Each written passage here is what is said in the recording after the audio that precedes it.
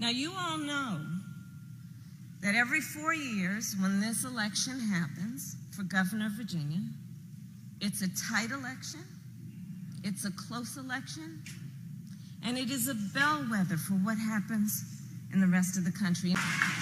Because you see, what happens in Virginia will in large part determine what happens in 2022, 2024, and on. NBC News has determined that when all the votes are in, Glenn Youngkin is the governor-elect of the Commonwealth of Virginia. He goes down to defeat.